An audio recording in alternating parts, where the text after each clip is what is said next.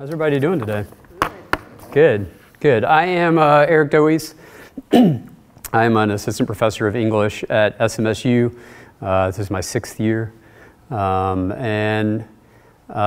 Just want to thank a few people before I get started. I want to thank Paula for setting up this. She always does such a great job with these library events.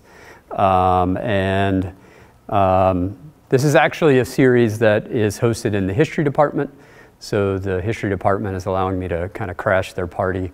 So I'm appreciative of that. And then if any of you know Marcy Olson, Joan Gittens, they've also been really instrumental in helping out. Also, my wife has been very patient with me running ideas by her, and she's actually had a few ideas. And I think I remember the one or two, and I'm going to make sure I credit you, but if I say something and you said it, you should raise your hand, because I want to make sure that you get credit for those. Yeah, and also, so I think also the idea of what we English professors do is sometimes maybe a little misunderstood, even sometimes within English. There's like these warring ideas about what English professors do. But in my PhD studies, half of my coursework was actually in film studies. So not every English department has a lot of film studies, but it's not uncommon to find them. And yeah, so in case that clears up any confusion for you. So let's get started. Here's what we're going to do. And if you have questions in between, please let me know. Shoot your hand up, start talking, whatever, we'll figure it out. So we're going to talk very briefly about 1968. We're going to talk about this term reflexive, what it means. And then we're going to get into these 3 films. One is Weekend. This is a French film. Medium Cool is the next one. That's an American one. And then the last one's also American, and it is Symbiopsychotoxoplasm Take 1. The name of that is going to get shorter and shorter and shorter as the presentation progresses, because I'm going to get tired of saying it. So this is kind of what you have in store, in case that helps you. So 1968, most or all of us, I think, are pretty aware of just some of the general things that are happening in 1968, right? There's quite a few protests, rebellions, revolutions across the world, quite a bit of political upheaval, a fair amount of violence. We have the Cold War, right? All these things are kind of happening at the same time. And then there's also, perhaps because of, and perhaps also alongside of, some artistic innovation that's happening in the 60s, including 68. And of course, some people see 68 as kind of the end of the 60s movement, just because there's a lot of disillusionment happening. And then there's also this pushback against a lot of these movements. It's like, we've gone too far, let's step back. Yeah, so that's what's happening, right, in 68, just as a reminder. I'm not a historian, I'm not going to get into the specifics, but just so we're all kind of on the equal footing here. In film, we have a few things that 1968 is either witnessing or coming on the heels of. So one, and I'll talk about this in a little bit more detail, some scholars argue we've got the end of the French New Wave movement, and that's going to be connected to our first film, so I'm going to save that a little bit. Some folks put the end of that in 71. Like all these artistic movements, I mean, pick a year within 3 to 5 and you're sort of correct, right? We also have the end of the studio system in classic Hollywood recently. So I don't know if you're familiar with these at all. The studio system ends either in 1948 or 1954, depending on what you want to mark as the end of it. And just very briefly, the studio system is this time, it starts in 1927. And you have 5 major studios and then 2 smaller ones. Those 5 major ones control films from the beginning to the end. So they control the studios, the lots, all those things. They own the equipment. They even have like directors and actresses are signed to contracts. So it's like, you can only make movies with us unless we loan you out. So if any of you keep up with professional European soccer, it's a little bit like that. Like, you're ours unless we decide somebody else can have you. And usually when they do, it's either because they can make money loaning them out, or it's like a trade, right? Like, we'll give you John Wayne for this picture if you give us I don't know, whoever. So that's happening. That ends in 54, so we do have a little bit of a separation between that and 68. More recently is classic Hollywood, and in this, I'm using the term in this instance to refer to a style of making movies. So classic Hollywood is this very uniform approach to making film, and it still heavily influences what we see today. I don't have time to get into a lot of detail, but it's basically, there are some editing rules that have to be followed. There are narrative timeline rules that have to be followed. There is, also tends to be certain kind of content that's off limits. I'll give you one example. There is, well, two. For editing, there's what's called the 180-degree rule and the 30-degree rule. So the 180-degree rule is, let's say, I don't have a marker, but let's say we're shooting something here from here, right? So 180 degrees is this. Your camera cannot go to the other side without preparing the viewer for that shift. And one way to think about the reason for this is, if I'm shooting here and a character's walking this way, and then in that moment, I put the camera over here, all of a sudden it looks like they're walking in a completely different direction, right? So it's a way to make sure the viewers don't get confused. To some extent, it's a little insulting, I think, on people's intelligence, but that's okay. And then the 30-degree rule is, anytime I move the camera, I have to move it more than 30 degrees, right? So if I've got that same shot, 90 degrees, I have to move it at least 30 degrees at a time. And the reason is because if I move it, say, 10 degrees, it's so close to that shot before it, then the viewer's kind of like, it's like we just kind of skipped over, right? It's a little bit of an unusual cut. And that's called a jump cut, actually, if you do less than 30 degrees. And that's important because the New Wave becomes associated, the French New Wave becomes associated with that jump cut. So really the main takeaway for you is that we have had these really codified standard ways of making films in the US, and those within the last 10 to 15 years have come to an end. So there's a little bit of a void here, but also a lot of opportunity in how people are going to make films. And then connected with that is the new Hollywood era. And that's actually connected to one of the films, so I'm going to save that also. Okay. But the big thing is, along with a lot of the political upheaval, we've also got some upheaval in the economic means of making film, the way we make film, and what kind of things we can make films about, right? So those go hand in hand. All right. Okay, so let's get to the French New Wave. So the French New Wave, I'm going to pick 1968 because, number one, it dovetails very nicely with this presentation. And we're going to talk about in a second here that what being reflexive means. It's a little bit of being honest. So I'm going to be a little bit honest with you as well and be reflexive in my presentation, and that one of the reasons I chose 68 is it's very convenient for me. Some folks put it at 71. But the French New Wave starts out mostly as a group of film critics in France. They love film. They just sit and watch film all the time. I mean, just like this sort of encyclopedic knowledge, some of them, of film. And they write a lot of their criticism in what's called Cahiers du Cinéma. It's just film notebook, basically. And those essays range from, like, some of them are like 3 paragraphs long. Some of them are pages and pages long. But they're just writing about the films that they see. So it's like the most advanced, like, film club ever, basically. And they see film as art. So they're saying film's not just entertainment, it's also artistic, and film can be just as important and can do a lot of the same things, not in the same way, but a lot of the same things that literature does, right? It can make us feel things and make us think about things, experience things. It's not just you pay your money, you sit, you watch something, you leave, and you're done. It can be, right? And they come up with this auteur theory, which just means author theory, and they're basically arguing really good directors, artistic directors, they're basically like an author. They have styles that are owned, they cover some of the same ground, and they kind of control what's happening. And they are known for stylistic innovation. So one of the things they are known for are jump cuts. But the reason that jump cuts come about is actually, so Jean-Luc Godard, who's the director of Weekend, which we're going to see, his film Breathless, he makes this film, and he makes it, it's just like way too long. It's a very long film. And it's just like, you can't show this long of a film. he also has no money to go back and reshoot things. So he takes the film and he just cuts it up and he splices things together. And so what happens is, out of necessity, he's creating jump cuts, because when he splices them back, he literally is like jumping over shots, and it's really obvious in the film itself.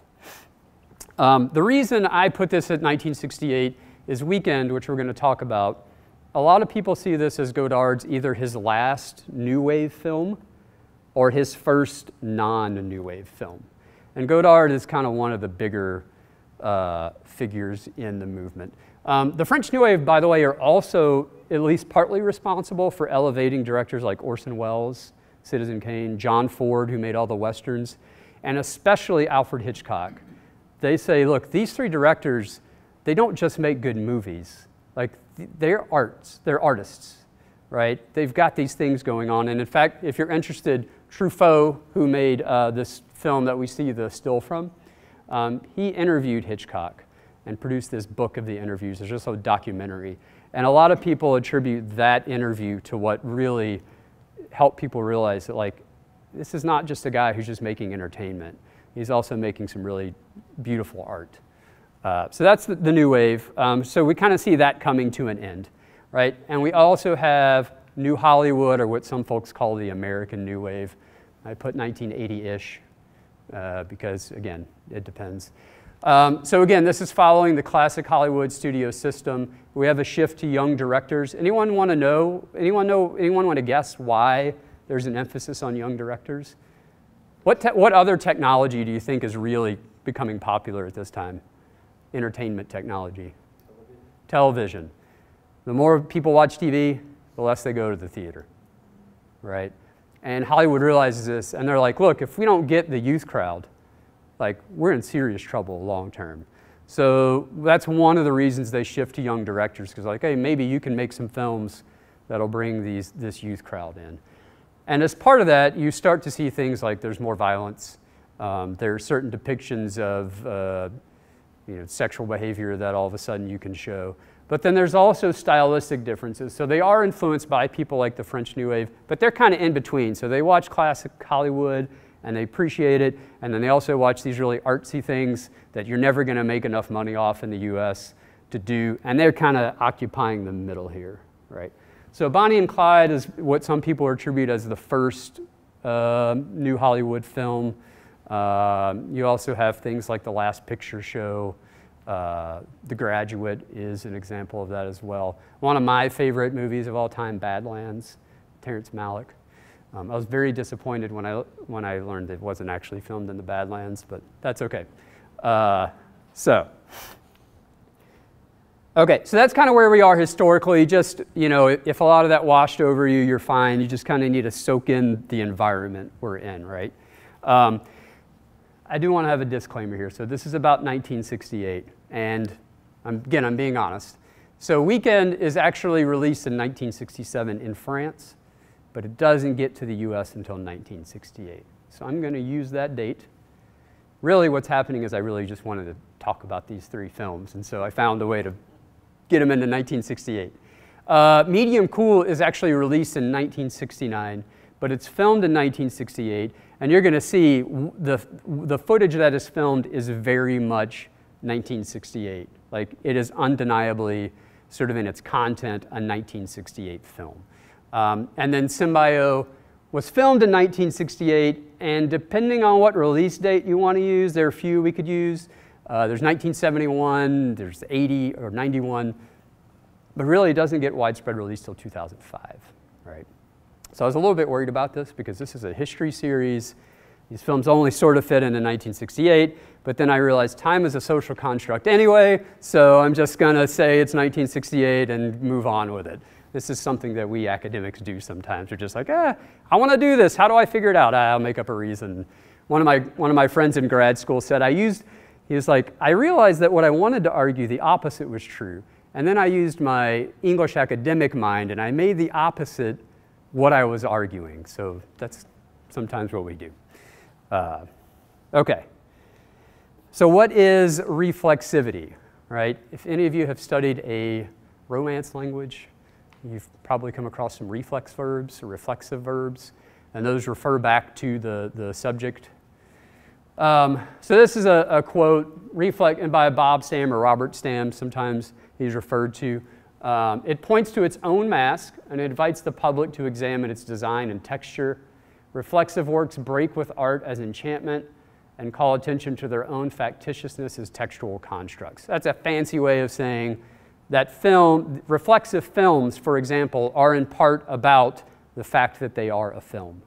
So you're constantly reminded that this is not only is this a film, but like all these choices went into making this film. And so a lot of the movies we see now, and especially in classic Hollywood, the whole idea is it's trying to seduce you for like an hour and a half, 2 hours into thinking that what you're watching is real life. Even if in some part of your brain you realize it isn't. But a horror movie can only be so scary if you constantly remember that I'm just sitting in a room in air conditioning or the heat, depending on the season, and eating popcorn, and none of this is actually happening. On some level, you need to think this is actually happening, right? And reflexive films, on some level or another, are constantly reminding you that, no, this is just, somebody made this in some controlled surroundings and then chose how it was edited and put together, right? This is not a term specific to 1968.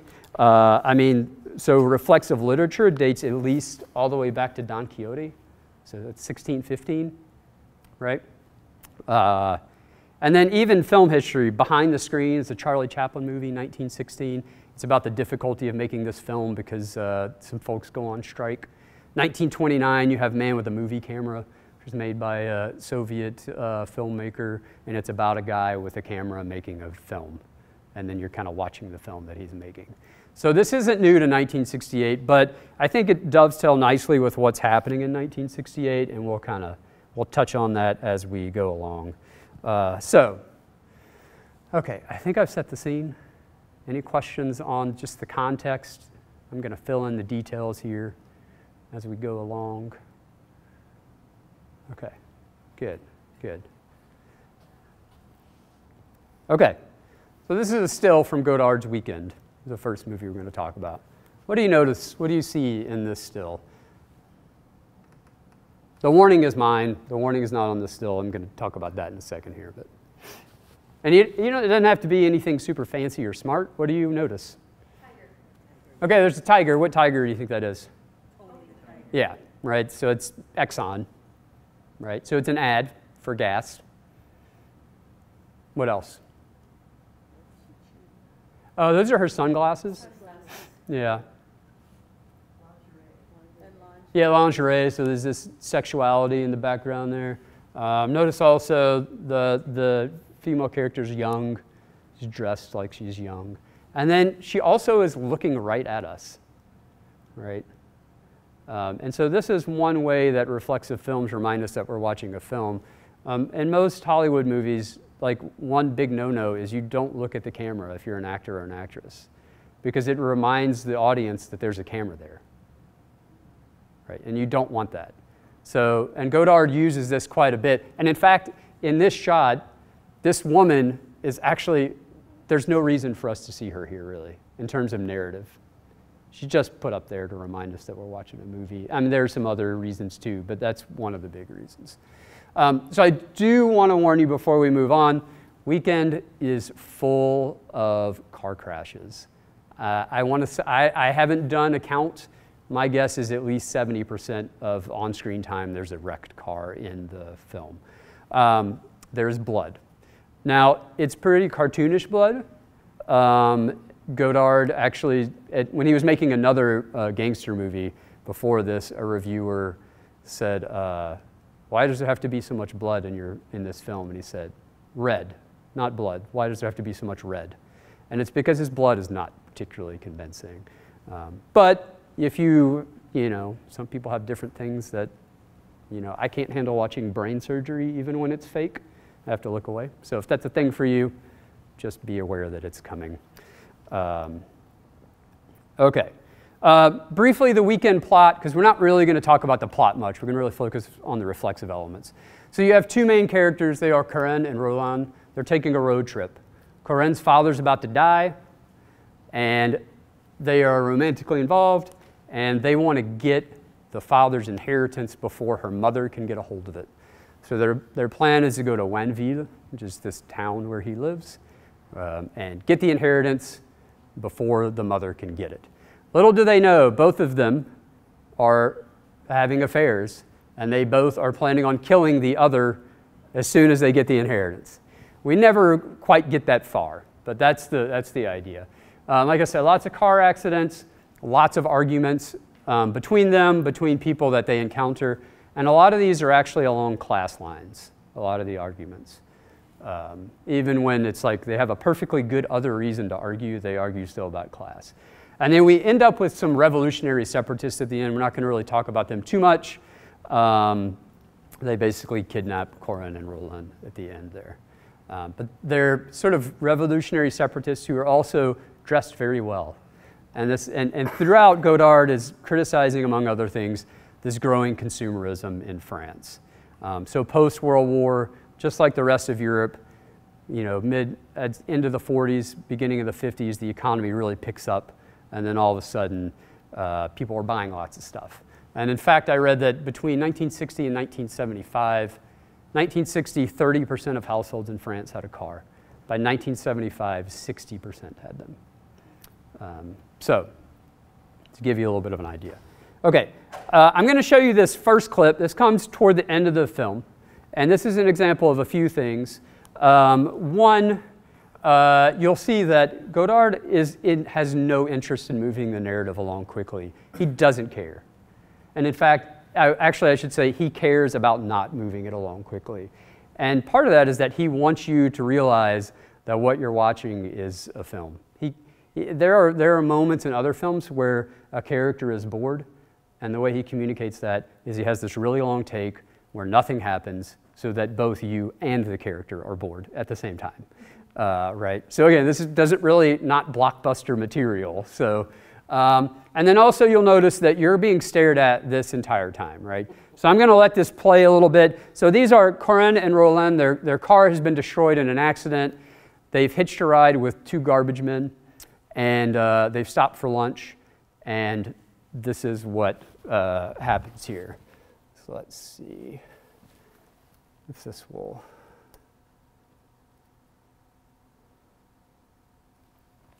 And it takes a little while to get going, but. Mon frère noir va dire ce que je pense. L'optimisme qui règne aujourd'hui en Afrique n'est pas un optimisme né du spectacle de force de la nature en fait bénéfique aux Africains. Cet optimisme n'est pas non plus dû à la constatation chez l'ancien oppresseur de dispositions moins inhumaines et plus bienveillantes. L'optimisme en Afrique est le produit direct de l'action révolutionnaire, politique ou armée, souvent les deux à la fois, des masses africaines. Une grande partie de l'humanité a récemment tremblé dans ses assises les plus profondes devant le détournement d'une idéologie. Un nazisme qui fit ressurgir les méthodes de torture et de génocide des temps les plus reculés. Les pays les plus immédiatement visés par les manifestations du nazisme se liguèrent et prirent l'engagement non pas seulement de libérer leur territoire occupé, mais de briser littéralement les reins aux nazis, d'esquiver le mal là où il avait pris naissance, de liquider les régimes qu'il avait suscités. I believe that's Roland. Eh bien, les peuples africains doivent This is his name is actually the exterminating angel. They pick him up.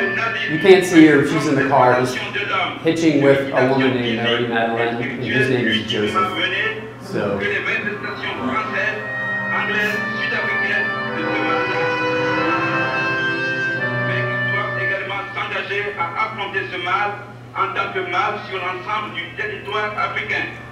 Nous, Africains, disons que depuis plus de 100 ans, la vie de 200 millions d'Africains est une vie au rabais, contestée, une vie hantée perpétuellement par la mort. Nous disons que nous ne devons pas faire confiance dans la bonne foi des impérialistes, mais que nous devons nous armer de fermeté, de combativité. L'Afrique ne sera pas libre par le développement mécanique des forces matérielles, This is Saint-Just. He actually, you're probably familiar with Robespierre during the Reign of Terror. This guy is playing Saint-Just. He was a sidekick of Robespierre, was beheaded with Robespierre. But that character later plays a man who is driving a Porsche and singing to his girlfriend in a payphone. And so this is one of the things he criticizes here is the French Revolution, like, what did it actually achieve? We basically kind of got the same people in power. I mean, yeah, the government structure changed a little bit. And you notice, so this is the Bourbon flag discarded there. So I'm gonna see if I can advance it. Sometimes PowerPoint doesn't really cooperate with advancement. So if it doesn't, that's not a problem. So you can see this goes on for another few minutes.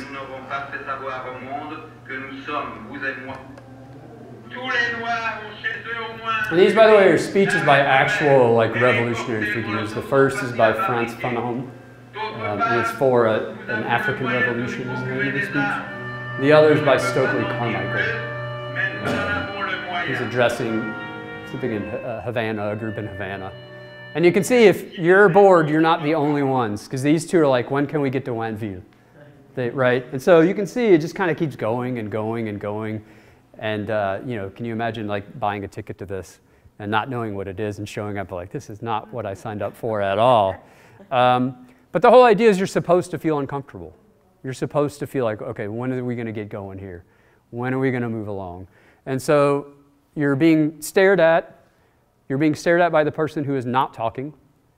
So you're reminded that this sound is coming off screen, so it doesn't feel natural. And then every once in a while, we get this sort of you get the exterminating angel, which is kind of like what we expect out of a film, but then it brings you right back to it. And when it brings you right back to it, I don't know if you noticed, but the music is competing with the speech, right? So you've got these two different levels competing with each other. So you're supposed to feel like, why is this happening? Because that reminds you that you're watching a movie, right? So is the narrator talking to the people who are in the film or talking to I mean, I think you can certainly, I don't know who else they would be talking to. I mean, it's a great question. And so I think you can certainly say that they are. And the question is, if they're not, then who are they talking to? They're just giving political speeches to this empty land, right? So yeah, there is a lot of this addressing the audience directly as well in there. And part of what Godard's trying to do here is he says it's not enough to make films about revolution. You have to make films in a revolutionary way. And this is, for him, one of those ways. So let's go to the next one. This is the most famous scene from this film. This is sort of the beginning of their road trip. We're kind of jumping back toward the beginning of the film. I'm not going to play you the whole clip, but I'm going to play you enough to where you kind of get a sense of what's happening.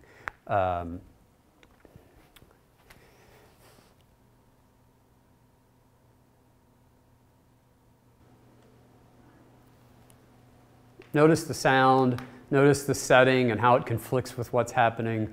Just kind of see what you pick up on. This is Corinne and Roland in this car that's coming into view here.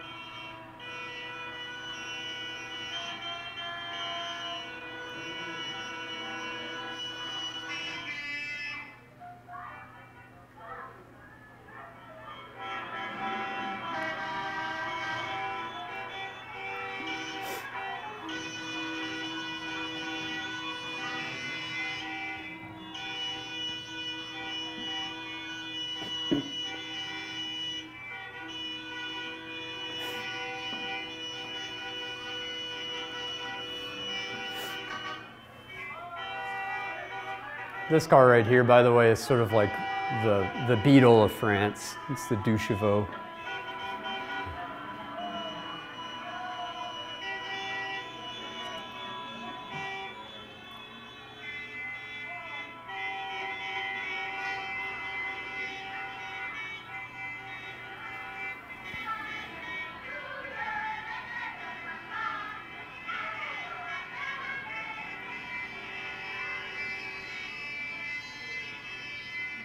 Okay, this is my favorite moment of this.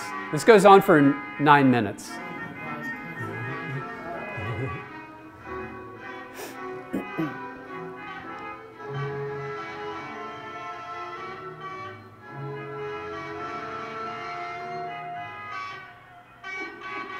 Wait for it.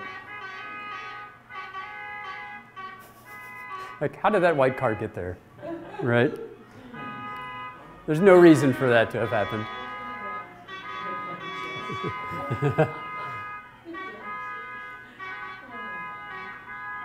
Okay, so what are some things you pick up on here? Just what it, it doesn't have to be just whatever you saw or heard or. Traffic playing chess. Yeah, throwing the ball. So, An accident is right there. Yeah. It's right there. Yeah, so it seems like they're here for quite a while, right? They've hunkered down. Part of that is tourism grows quite a bit along with car ownership. And so all of a sudden you have these really idyllic, fairly isolated roads that are just inundated with people. What else? Horns honking. Yes, non-stop. We're going to come back to those with the next film, by the way. But yeah, it is not pleasant, right? I mean, you can imagine the headache. I mean, you can understand why they almost get in a lot of fights, right? Because it's just like that noise would drive me to violence too, probably. Anything else that you pick up on? You sort of wonder whether it's the destination or the experience. Yeah. It looks like they're just like out for a picnic and everybody's in line, and maybe it's just the experience and not that they're going anywhere. Right, yeah. And that's a great point because the whole point of a film, we generally think is, what are we going toward, right?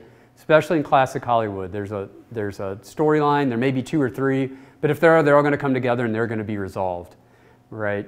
And so that's like kind of core end and roll on, but everyone else is just like, oh, we'll just hang out and see what happens, let's have fun. Doesn't matter where we're going next. The landscape isn't very appealing. Yeah, there's not a whole, I mean, it's just sort of, it's not the most picturesque area in the world for sure. Where do the kids come from? Where do the kids come from? I don't know, but did you notice the kids are moving faster than the cars? Because I was late, I probably missed a point. But the one car is progressing just fine in the other lane. And then I was going to comment, even though, as Provost Watson pointed out, some people just seem to be there for the experience. Other people look like they're really going someplace. Yeah. They are back to the hill there. Yeah, and that's a great point. So the 2 main characters are magically able to drive past the traffic jam, right? And this, I think, in some way is sort of a reflexive moment because films are sort of that way that, every once in a while it's like, well, wait a second. Why are the characters we watching just happen to be able to do this while none of the other characters can? And Godard is sort of pointing out how absurd that is with this incredibly absurd scene, right? That method of storytelling, if we stop and think about it for a few seconds, it doesn't make any sense, right? Well, I took it that car is going in that lane, and that's why all the honking, because they're trying to get ahead of everybody else. But Some of them are, I think. I think that's true. The question is, like, they seem to be more successful than everyone else who is trying that. There are some who aren't, and then there are others who are. And they just happen to be able to do it better for some reason. So maybe I'm understanding reflexive is the fact is reflective because I get to reflect and create my own understanding of this while somebody else may have a different understanding? I mean, I think that does happen, but I think maybe that happens with other kinds of films too, possibly. But I think it's more the idea that the film is kind of reflecting on itself. Okay. So, these characters can magically get to where they're going, and that's absurd, and I'm going to show you that that's absurd, right? That's a big part of it. The other is this long take. So the long take, more cuts mean, all right, so if we go from one shot to another, to another, to another, as long as it doesn't move too fast, we don't have a lot of time to think about the fact that we're going, so if we have to continually process new information, then we can't think about what the camera's doing, right? But this long take allows us to really sit and absorb things and think about things. And also, I don't know about you, but I have never in my life been able to just sort of float on by a field, And so that experience also, it allows us to kind of sit and think about, hey, wait a second, what is this film doing, right? And in asking that, we're reminded that we're watching a film. And also, the road trip movies or cars are fairly important in a lot of movies. It really helps people to shift scenes, shift locations. Yeah. Okay, I'm not going to show you the rest of it. Just so you know, the other thing I find interesting, and Sarah pointed this out, is that you think that you've gotten to the cause of the traffic jam over and over and over again, but then it turns out there's another cause, right? And that's also kind of, it's distancing you, because you think you figured out what's happening, and then you haven't, and then it gets kind of aggravating after a while, right? And that's sort of the point. You're supposed to feel aggravated. It turns out there's actually a really gruesome car accident at the end. Like one person's body's been cut in half. And, but again, it's sort of this cartoonish, like, if a person's body had been cut in half, it would not look like this. There's a very clean kind of, if a person being cut in half can be pretty, this is it. And then they just go into the next scene. Okay, and so I'm going to show you just a few clips here of some car accidents. I don't have anywhere near the number of car accidents that happen, but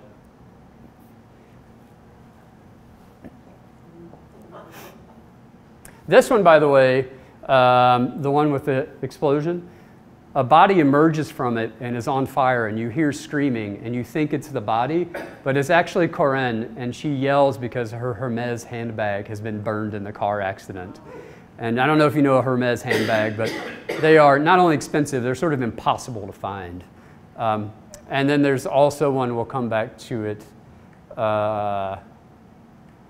it's all these, this one, all these jerks are dead. They're trying to get directions, and all the people they come across can't give them directions because they're dead. He's like, oh, these jerks are dead. And then there's also another one, I don't know if you noticed it, but there's an airplane in a tree, and it is in an accident with two cars. One of them is like flipped up, see? Yeah. So again, these accidents, not only are there just all these cars everywhere, but some of them are just so totally absurd that they're kind of ridiculous. So that isn't necessarily reflexive. I just wanted to give you an idea of what this film looks like.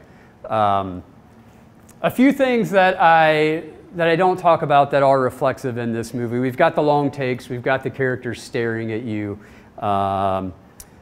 We've also got we saw some illusions. There are more illusions, but they are sort of just ridiculous illusions. Tom Thumb shows up, and Emily Bronte, just in the middle of the woods. They just show up, and they try to ask them for directions. And they're not very helpful. And then Roland says, this movie's terrible, all we meet are crazy people. And they comment on how they're characters. And Corinne says, oh, well, I mean, we're sort of characters too, aren't we? So there's also a good bit of dialogue that's constantly telling like, oh, you're watching a film, you're watching a film, you're watching a film, right? And so I think in connection with 1968, again, what's happening is Godard, he originally is just trying to make like innovative films. But at this point, he decides that's not enough, and he's got to make revolutionary films. He swings way far to the left. So far that he actually, as I understand it, becomes sort of an admirer of Chairman Mao's Cultural Revolution, which if you know anything about that, is a pretty horrific moment in history. So he's trying to find these sort of these revolutionary ways of making film, and he decides that the only way you can do that is to make an honest film. And the only way you can make an honest film is to remind people that they're watching a film. In fact, he's famous for saying the only honest film would be a camera filming itself in a mirror. Right? Absolutely no one would watch that probably. So this is about as close as he can get. So, you know, that's just a brief touch on Weekend. There's a whole lot of other stuff going on there, but I want to make sure we have time to get to these others. So the next one we're going to talk about is Haskell Wexler's Medium Cool. This is one of the original movie posters, which I love. I think is a fantastic movie poster. And I want to show you the opening scene here. And you're going to notice a very familiar sound at the beginning. Oh.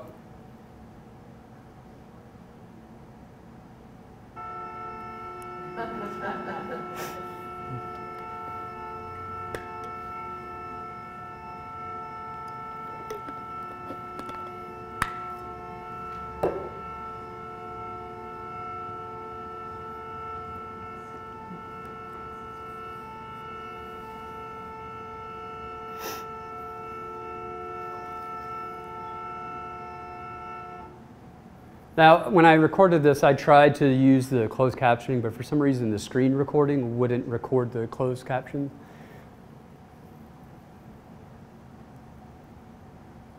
And what you miss is, it's hard to hear, but the woman just groaned.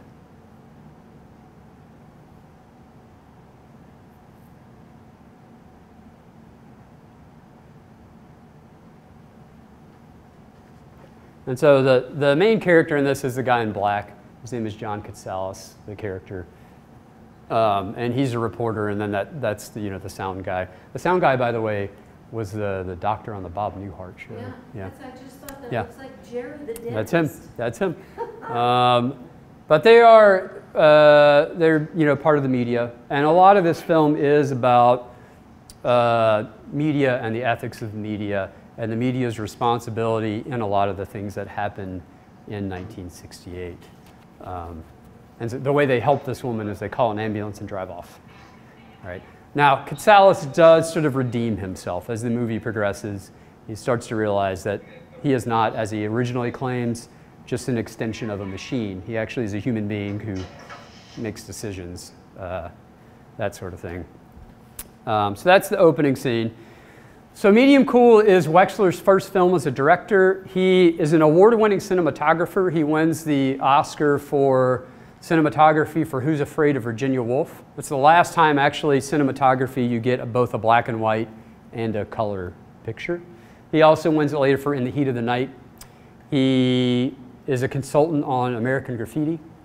And he actually has he plays a prominent role in George Lucas going to film school. He helps George Lucas get into USC Film School. So he's a pretty important guy. He also makes quite a bit of documentaries throughout his life, and this film combines documentary footage and fiction. What's interesting about this that you're going to see is it's not documentary and then fiction, but there are scenes, and we're not really going to get to see them, where he's filming the 1968 protests in Chicago. And one of his actresses is walking through them, right? And these are incredibly violent protests, clashes with the police, blood, and she's walking through them as part of the narrative. John Katsalis attends the 1968 Democratic National Convention. We're going to see a shot of him in it, right? So it's like they're all mushed together. He was actually hired to make Concrete Wilderness, which by all accounts was this incredibly ordinary melodrama. And he was connected to the various 60s movements, so he had an idea of what was happening. He saw what was happening, and he just said, I can't make that film. I got to make something about 1968. And you'll see it revolves especially around the Democratic National Convention. It follows John Katsalis. He eventually meets this woman named Eileen, who's a transplant from West Virginia to Chicago. He falls in love with her. She has a son named Harold, who's actually played by a boy named Harold, who was not an actor. They fall in love, and then the really pivotal scene where Eileen is moving through those protests is that Harold sees them kissing and gets angry, runs away, and she's trying to find him. And they eventually team up to try to find him. And we'll see what happens at the very end. But it did face censorship. Paramount hired him to make Concrete Wilderness. They were not very happy when they got Medium Cool. So they kept trying to, whatever means they could, to keep it from being released. It was originally rated X. Some people say that it's because there is some nudity in it, but a lot of people say it's actually because they filmed the 1968 protest, and they filmed a lot of people saying things about police that were maybe didn't make a whole lot of people feel really comfortable. So that was part of it. And then later they tried to keep it from being released because he didn't get release forms from all the people he filmed. Like all the protesters, all the policemen, all those people. It eventually is released, but it doesn't really, it's mostly just makes all its money on rental later. But it is seen as a pretty pivotal, important film. Okay, this is in the so we're going to start at the 1968 protests in this. We're going to then go to the DNC and then go back and forth. Again, this gets a little bit bloody. You're going to see actual protesters who have been beaten, carted off. So just be prepared for that.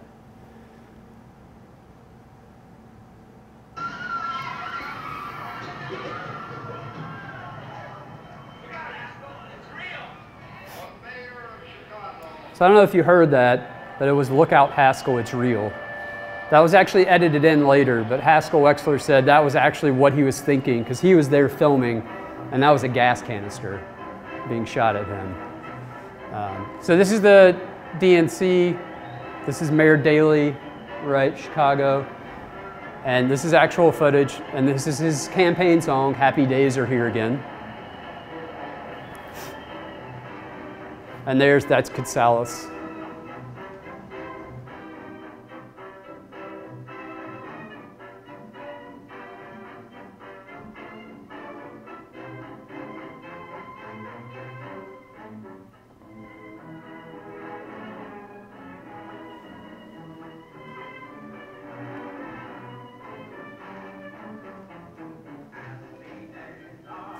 And this is something we get throughout the movie. We see the equipment that is responsible for making, maybe not necessarily this movie, but a movie. And it reminds us that what we're watching has got a source to it, right? It's got some machination to it. It's got some editing to it. And then he also floats between fiction and documentary to keep reminding you that what you're watching is not real, because then you get something that we would consider real, right? So he's combining those two together. And you can see here also that we get, you don't get to see a lot of this, but throughout these protests, what you see again are media members taking pictures and filming, and then that's it. And one of the questions throughout this is, what is the responsibility of the media? Like, what are their ethics? Are they justified in just staying away? And we get that with Katsalis, because we see him and he's just looking at what's happening, right? And remember, I don't know if you remember, but at some moment, the representative from Colorado in the DNC calls out and basically says, Mayor Daley, when are you going to basically stop your policemen from beating these kids? And we get that later in the movie. And so it's a reminder that violence isn't just physical, right? It also happens in the political decisions that we make. It also happens in economic decisions. So it's concerned with that quite a bit. But the main reflexive thing here is the camera. There's a camera all the time, or recording equipment. We're always seeing that. And then we're also going back and forth between fiction and documentary, and they blend together.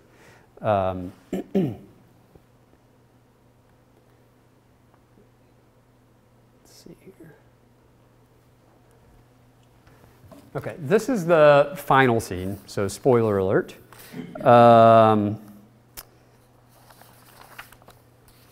So this is when, so Katsalis and Eileen have met up and they're going to try to find her son, and they're driving down this road. So keep an eye on the, what you're seeing, think about what you're seeing, and then also think about what you're hearing. And we'll see, hopefully this YouTube plugin will work. We'll keep our fingers crossed. Or I will keep mine. You don't have to. A friend of mine from El Paso, Texas was with me. Somebody threw something. He came up and said, "Did you see that? It was a cap or something." I said, "No." And some cop says, "Okay, boy, what'd you throw?" And he pushed him. He said, "What are you doing here?" And he's not from El Paso, Texas. And then he pushed him into the crowd over here. They're trying to keep him contained. I guess they can beat him up later or something. That's right. Just pass through. The policemen are grabbing and beating everybody in sight. A line of policemen has cut off the very front of the hill. There's mayhem in the street. The victim was identified as former Channel 8 news cameraman John Getzelis. Getzelis was taken to Michael Reese Hospital, where he's reported to be in critical condition. Cause of the accident is under investigation. A woman companion, not yet identified, was dead on arrival. People are being clubbed, and I mean in Technicolor and 3D, and they're crying and screaming. There's plenty of, I don't know that I've seen any blood yet, but I've seen some liquid on the ground. People are standing around crying. What's your reaction to this, girl with a McCarthy pin? No comment. Girls, boys, people of every description are being grabbed and dragged into paddy wagons. What did you say?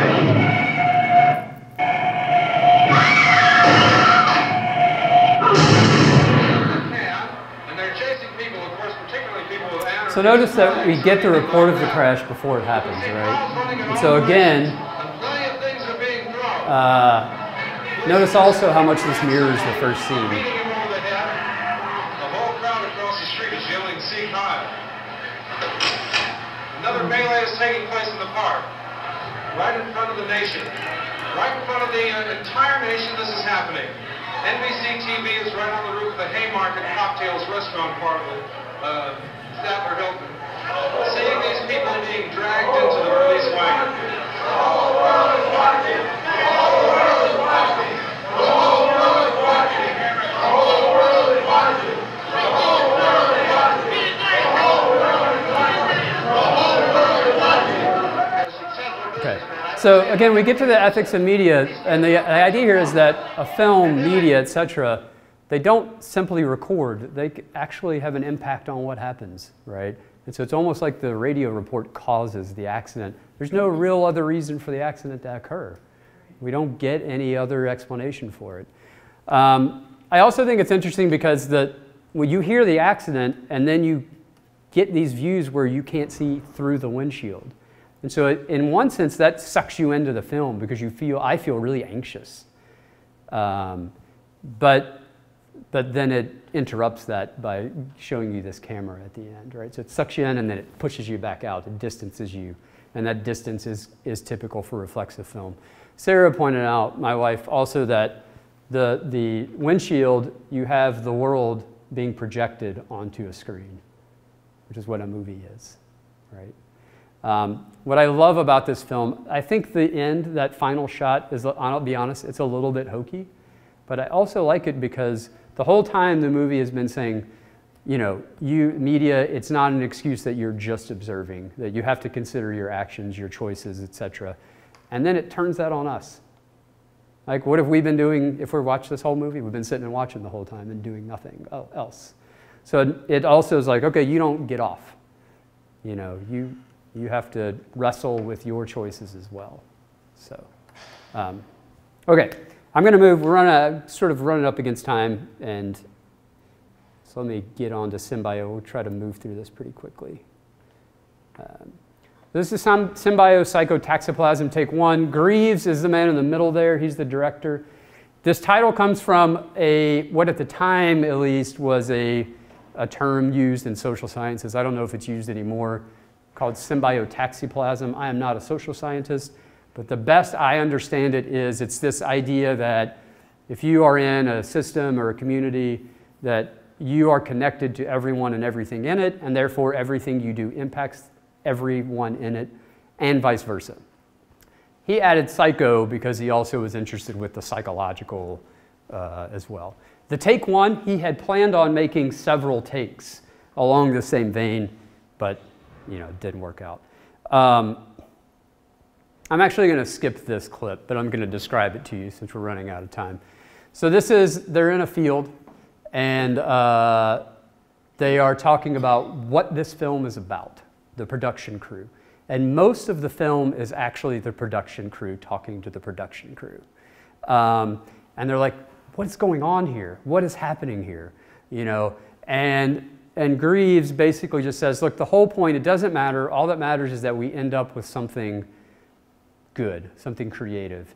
And this is Bob Rosen, who actually goes on to be a pretty successful producer.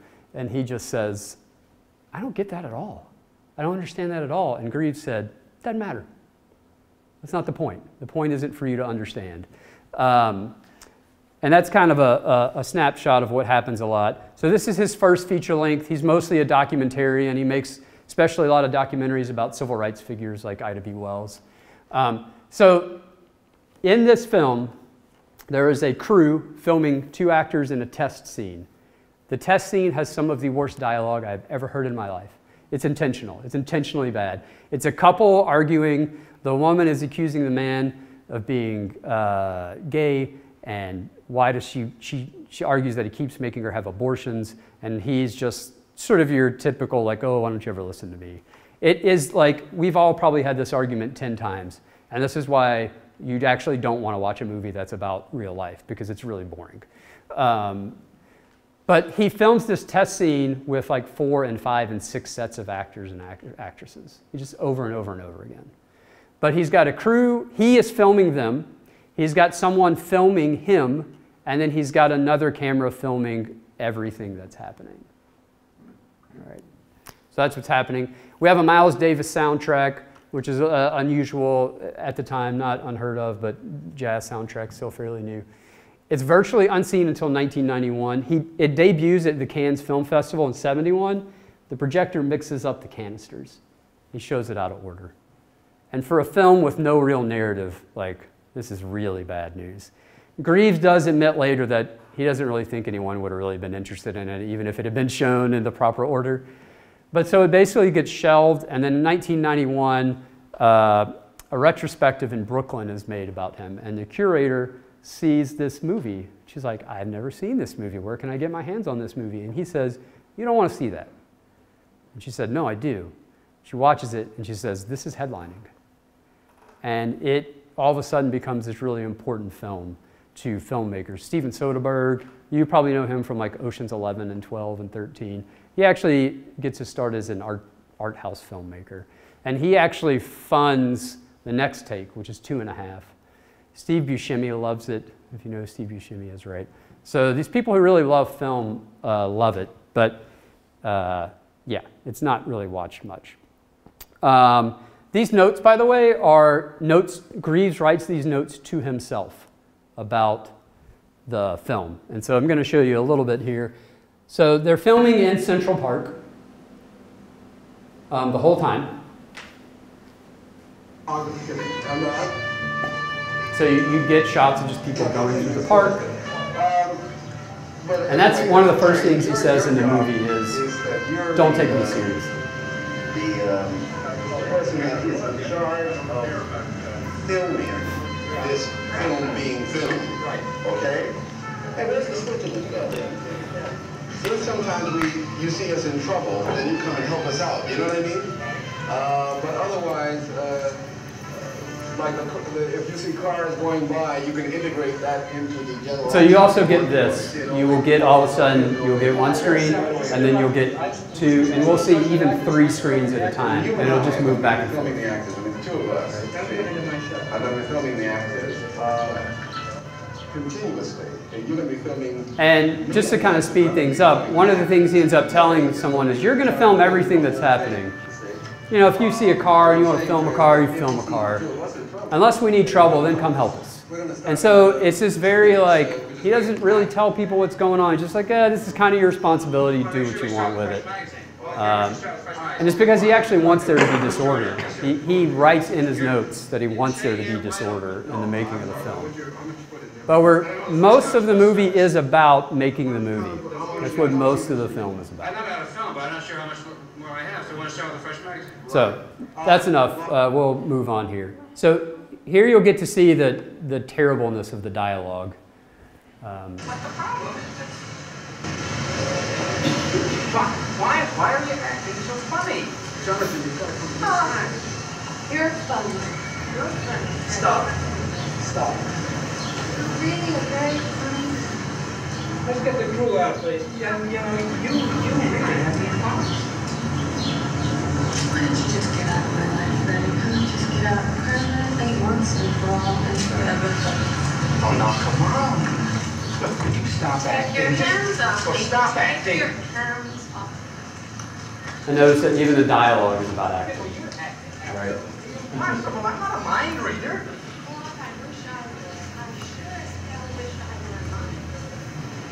It'd actually be nice if we could have a little more time to walk into it. This is what I like to do. I want you to if we're going to get, if we're going to look as if... So they're just talking about the scene. To get the action. So have fun, Billy.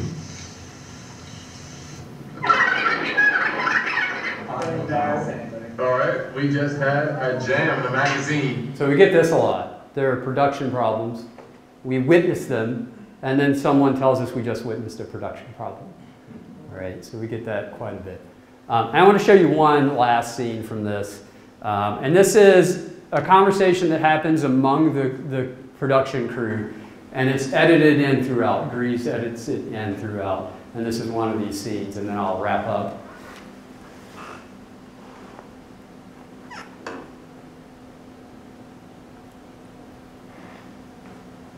The film is designed to play. It's a film is designed to reveal something. Notice also the way this conversation falls along gender lines. With these different, with all this footage in the editing room according to how the film is edited, because it's a type of film that you can edit in 300 different ways. Did you read the concept of it?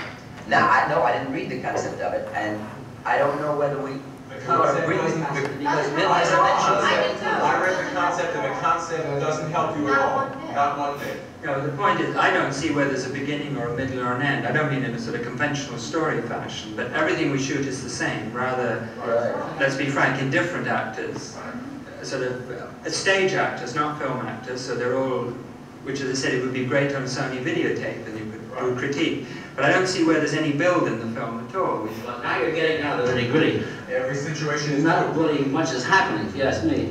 I think there is. I think there's. Excuse me. Tell me what is happening. Gotta unload myself. Why don't you think that I think that it seems to me, not having read not having read Bill's concept, it seems to me there's some exploration of the levels of reality. And the supra levels of reality. Okay, so this is even another level of reality that we're establishing here, and it may be the biggest put on of all time.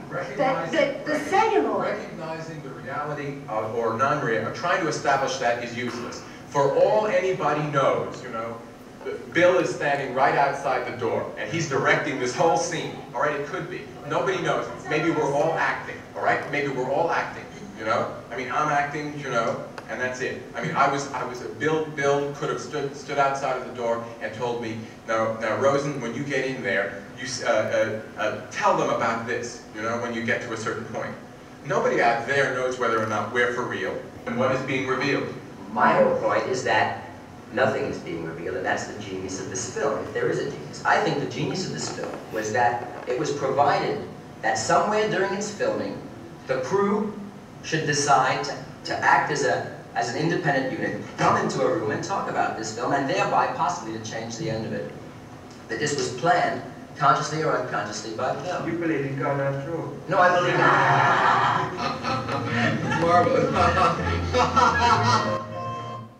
So first of all, notice how diverse the film crew is. Even by today's standards, this would be an incredibly diverse film crew. So that act alone is innovative. But I love this cut because he's like, maybe Greaves planned all this. And they're like, oh, like, what, do you believe in God? Like, basically Greaves is God. And then you get this maniacal laughter from Greaves immediately. And it's because in his notes, he planned this. This is exactly what he wanted to happen. He said, maybe the crew will get together and they'll analyze the film and talk about all the problems with it and talk about, how to make it a good film. It's exactly what they do, right? It's exactly what they do. Yeah, so not much of a narrative. It's mostly just people sitting around talking about the movie you're watching, or making the movie you're watching, or having problems making the movie you're watching. And so for him, this film mirrors what's happening in 1968, that it's a rebellion. He wants a rebellion because there are rebellions going on outside the film world as well. So in part, reimagining filmmaking, but also encouraging these rebellions, right?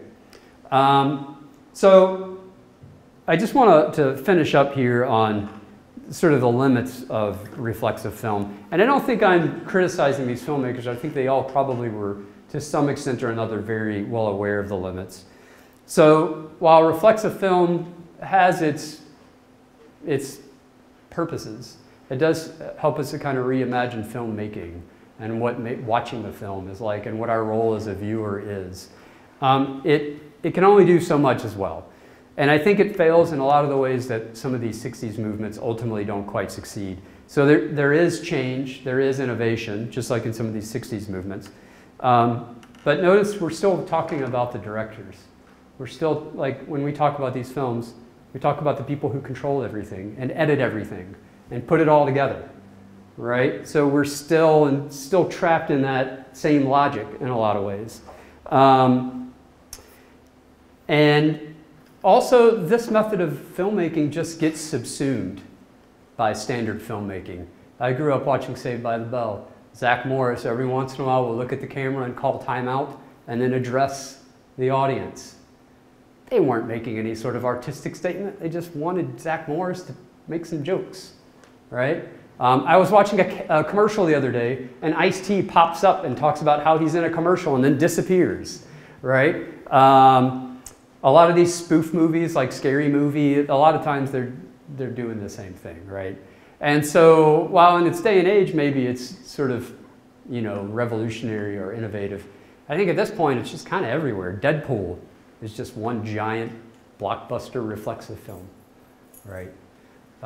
So it has its place, does some things, and still maybe can still achieve some things, but also kind of is limited in exactly what it can do. So that's all I got for you today. If you have any questions, comments, there are lots and lots of more reflexive films. I just chose a few of them for you. Your interest started with French, or are your interest started with this time period, or reflexive? It started with, well, so two things. In grad school, I took a 1960s film class. And then my dissertation involved some work on reflexivity. So I mushed them together. Yeah. I love art that calls attention to itself. This type of filmmaking is still being made? I mean, I think now it is, but it's not. I mean, yes, there certainly there would be. Adaptation came out in the 2000s. I mean, that would be an example of it. But I think now a lot of times you see it, I think, more frequently in like things like Deadpool and, like I said, and things where it's really just, they're just using it to tell jokes basically a lot of times. So it's used for a different purpose, I think. And, you know, there's the old adage that Hollywood loves nothing more than a movie about Hollywood. So some of those, whether they're actually reflexive or not, I guess, you know, is any movie about a movie, is that necessarily reflexive? You know, that's an argument, I guess, to be decided. Can you give us some movies of 1968 that we shouldn't have missed or should seek out? You know, I'm not very good with years. Or that time period. But I mean, so I was actually looking at some of the bestsellers. I think Planet of the Apes was 1968. The Graduate, 1967, but it goes into 1968. That's another one. Yeah, I don't remember, off the top of my head, I don't have any others. There's probably a pretty extensive Wikipedia entry. What's that? Straw Dogs. Yeah, see, I'm so bad with years. This is why it's sort of weird that the historians maybe are going to regret allowing me to take part in their series.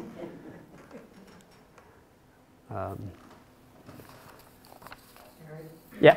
Do you think in some of those films you're talking about if they have soundtracks, music had a lot to do with? Because there are movies that the dialogue has not held up very well over the years, but the soundtracks are Right. still pretty good. Yeah, Medium Cool actually is something I didn't get to talk about. Medium Cool has music by Frank Zappa in it. Although I found out today the band that is technically playing that music was actually a Minneapolis-based band called Litter, I believe. I don't know anything about them. I don't know if they are of note any sort of consequence otherwise historically. But yeah, some Frank Zappa in there. And then the Miles Davis soundtrack. Greaves chose that intentionally because he saw this movie as a lot of improvisation and also as a challenge to filmmaking, just as jazz was sort of this challenge to conventional ways of making music. Yeah. Weekend is interesting because its soundtrack is actually very conventional, as opposed to the rest of the filmmaking is incredibly unconventional. So, in fact, at one point there's a person just playing a piano in the middle of this town. I forget what composer he's playing, but it's it's classic music, classical music. If I want to watch those 3 movies, I don't know the guy who just presented on them. So, just get familiar with the Criterion Collection. The Weekend and Symbio are both available for streaming on Filmstruck. If you get the Criterion Collection add-on, there is a free 2-week trial period, so you could just sign up for that. Make sure you cancel before the 2 weeks are over if you want to do that. Medium Cool, I haven't found it streaming anywhere, just Criterion DVD is the only thing I'm aware of.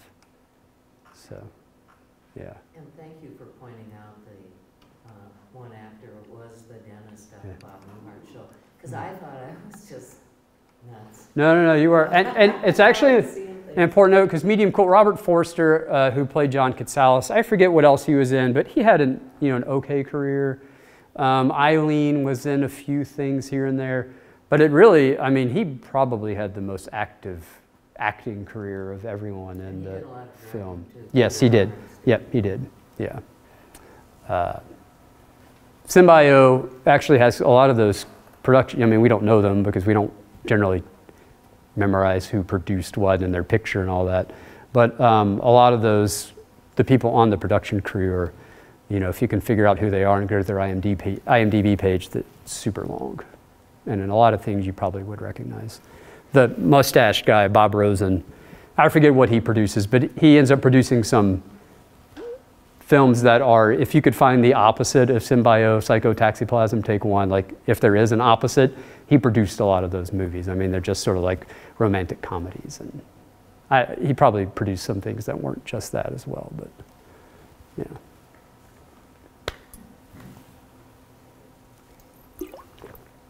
Okay, is that it? Well, thanks for coming.